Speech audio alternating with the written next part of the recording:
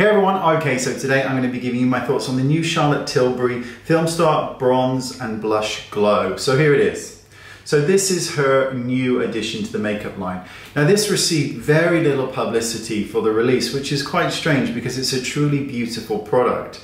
You have here a bronze shade and a blusher shade. Now if you have a little look closer up, the bronze shade is very, very light. So if I hold it up to my skin, you can see this is great. So obviously it's aimed for lighter skin tones. If you have my skin tone or a shade darker, this is probably the bronzer of your choice, at least in my opinion, because we want to be caressed by the sun, not harmed by it.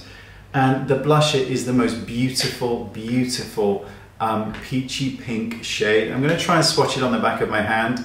I've got my lighting here set to auto, so I'm hoping that you will get a fair representation of the color. So there you go, that is a pretty good representation.